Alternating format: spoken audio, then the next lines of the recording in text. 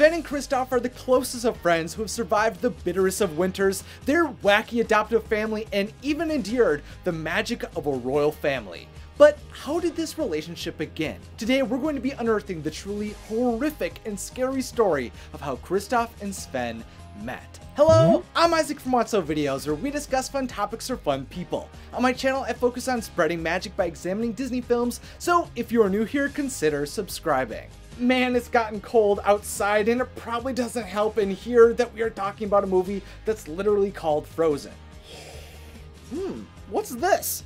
We'll probably talk about this later. First, we have to travel many years to the past, long before Kristoff was around ice queens, trolls, and an intelligent reindeer. You see, we officially learned from the Frozen directors Chris Buck and Jennifer Lee that before all of those events occurred, Kristoff became an orphan, indicating that either his parents had died or abandoned him early into his life. Without anyone to watch over him, Kristoff was then placed into an orphanage where he was constantly looking to get into trouble, do his own thing, and go on adventures. Even though he had suffered a tragedy at such a young age, he was constantly just searching for fun, especially since he was kind of a wild child. Nothing could keep him tied down, which often meant he was sneaking out, exploring the woods, and following the ice teams while he was growing up. Those ice harvesters may have been in cold conditions, but they were definitely not cold to Kristoff. They instead amazed Kristoff and were in fact welcoming of the boy who enjoyed their company. According to the book Olaf and Sven on Thin Ice,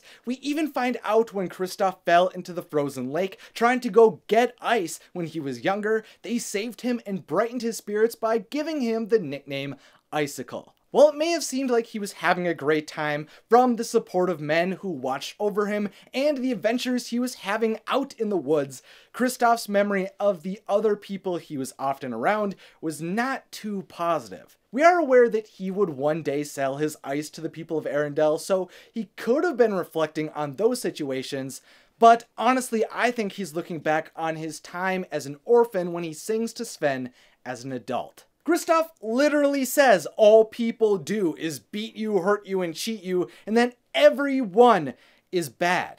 This strongly suggests that he has dealt with some truly malicious and cruel people who have taken advantage of him and hurt him in the past. He was just a poor kid looking to harvest some ice, but likely from the people who watched over him at the orphanage and the other kids who lived there, all he found was abuse. In my opinion, I think that disdain for the people he met and knew along with his affinity for the ice harvesters makes it feel pretty clear to me that Kristoff likely ran away from his orphanage so frequently because of the horrible people he encountered. Kristoff was doing his best to find happiness and fun in his own life, but it also sounded like he was becoming closed off and distant from the world. Without a friend, he might have become a destructive force to himself and others as he became even more resentful of people.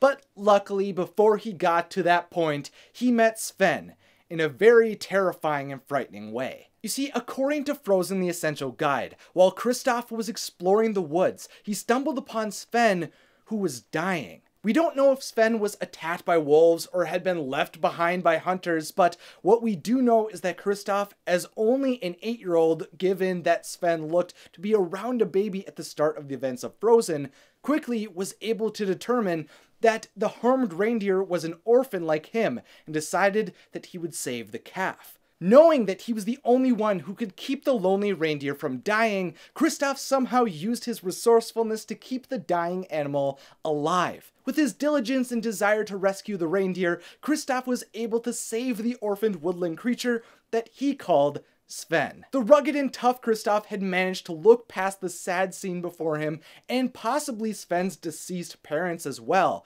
to do what he felt was right to heal the reindeer, and he definitely made a good decision saving that little calf. From that moment on, Kristoff and Sven became best friends and rarely ever left each other's sides. With the heart of a Labrador, Sven became Kristoff's loyal companion, sleigh puller, and even his conscience. Even though Kristoff was definitely one of the stinkiest humans around, they had a great time with each other, and Sven truly brought out the best in Kristoff.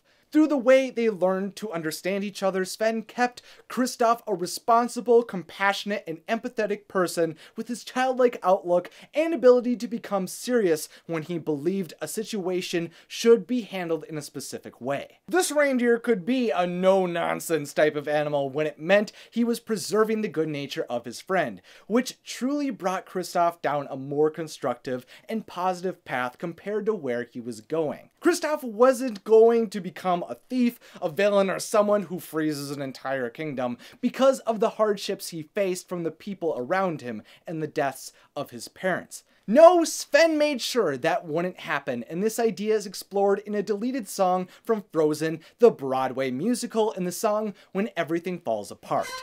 When a reindeer herder finds a reindeer left behind to die, the herder saves the reindeer's life, and the deer makes him a better guy. This boy and this reindeer saved one another from the terrible situations they were in. While Sven was dying alone in the woods, Kristoff healed his wounds, and while Kristoff became an isolated, reckless loner who got into shenanigans, Sven made sure that he remained the good person that he knew his friend truly was. Kristoff and Sven may have met in a perilous, terrifying, and life-altering situation, but what came from that first meeting was a life full of fun, a few carrots here and there, and the knowledge that they would never be alone without someone to help them again.